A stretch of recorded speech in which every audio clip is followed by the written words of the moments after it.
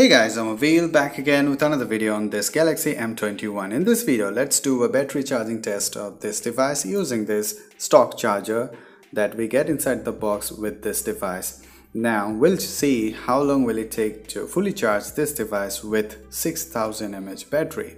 And after this video, what I'll do in my next videos, I'll try to cover everything regarding the battery backup, whether it is videos, cameras, anything that we do, how long will it last. Okay, now before we start, if you're new to my channel, to watch more videos, do subscribe and do share your opinions in the comments. So let's get started. Now here you can see that it is totally drained to zero.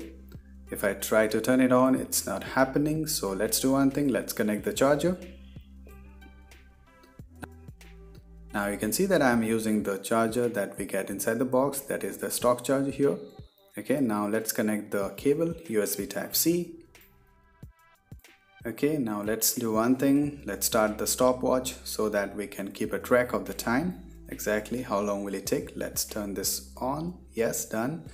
Now let's see how long will it take to get to 1%. Now one thing I would like to tell you here is that this device gives you 2 to 3 minutes of screen on time even if at 0%. Suppose if you have drained it totally to zero, completely drained, still it will give you 2 to 3 minutes of screen on time. So that's really good.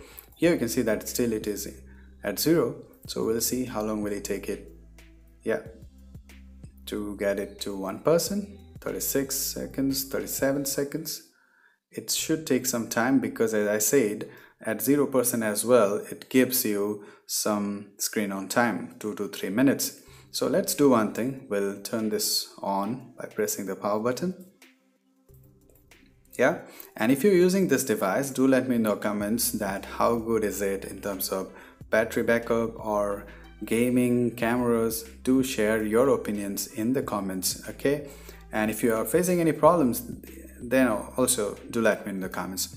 Now just wait for a few seconds so that I can show you that yes, it is almost 1 minute 15 seconds. Here you can see that it is actually zero. Let me show you that again. Let me show you that. Just wait for a few seconds. Here you can see that it is zero. So what I am going to do now, I'll be back after 30 minutes. See that we have crossed 34 minutes. Now the battery level is at 18%. So according to me, it is slow. But yes, we have to consider that it has 6000 mAh battery, so it will take some time. Here again you can see that it is at 18%. We have completed 100 minutes. Now let me show you the percentage here. Now here you can see that it is at 53%. Now let me tell you one thing, even if you turn on the screen, it does show that it is charging fast. Let me show you this.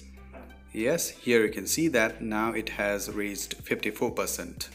We have just crossed 2 hours 42 minutes and you can see that we have reached 86%. So it means it will take more than 3 hours. So guys, you can see that we just completed 3 hours and the charging is at 95%. That means it will take more than 3 hours. So guys, it is finally done. Now you can see that it is fully charged. It took around 3 hours 16 to 17 minutes to get fully charged.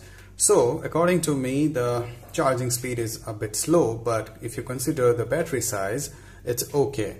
Because if you are not a very heavy user, even if you charge it up to 70, 60, 70%, you can get a full day backup from this device. This is what I can tell you from my own initial experience. Obviously in my next video I'll be telling you in detail about the battery performance of this device, whether it is in terms of gaming, browsing, or any other tasks that we do, right? So do watch that video.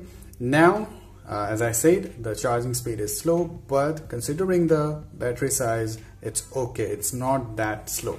Now another thing that I would like to tell you here, do not go for any other charger because they might have actually, or I can say that Samsung have optimized this charger for this device. So if you go for any other charger that can be give you more output than this, maybe 18 watt or 30 watts or whatever it is, but there won't be any significant difference. And what I can do, I'll try to charge it with the 18-watt charger that I have, and if I find any significant difference, then I do let you know in the comments. Okay, so I hope that this video will give you some idea about the charging speed of this device, and if it does, then do let me know in the comments. And if you end up liking this video, to watch more videos, do subscribe to my channel and do share your opinions in the comments. So till the next video guys, cheers.